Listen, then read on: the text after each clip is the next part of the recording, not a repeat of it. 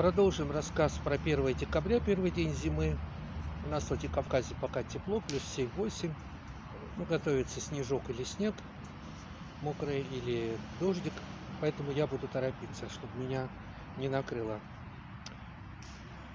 Не накрыло дождем, я имею в виду. Так вот, 1 декабря 1924 года, сегодня, 97 лет назад, за 10 лет до убийства Кирова, о чем я рассказал ранее, в Эстонии была попытка государственного переворота. Большевики туда направили большие банды коммунистов, сейчас бы их назвали террористами, плюс подключили местных ячеек коммунистов, большевиков, и те попытались произвести в Таллине государственный переворот. В разных местах города произошли восстания, захваты важных учреждений. Во время этого всего погиб министр путей сообщения Эстонской республики. Большевики убили 21 человека,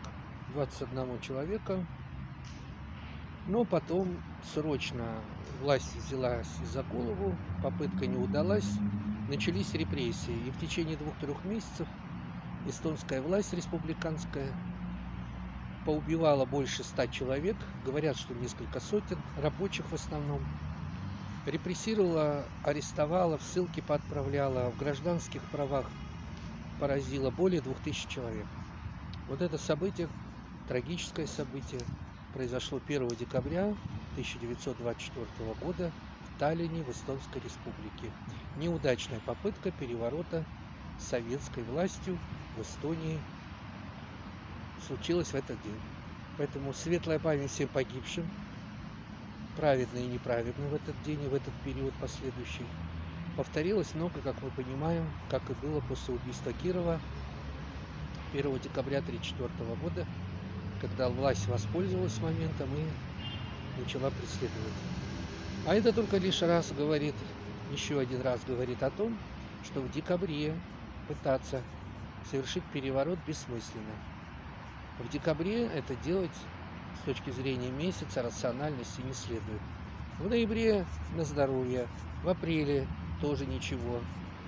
А вот в декабре, там в мае, в сентябре и так далее, это бессмысленно. Это знает любой, кто изучает время, кто изучает историю. Еще раз светлая память всем погибшим после репрессий эстонских властей против рабочих и так далее. И также вспоминаем тех, кто погиб при попытке захвата власти в Эстонии.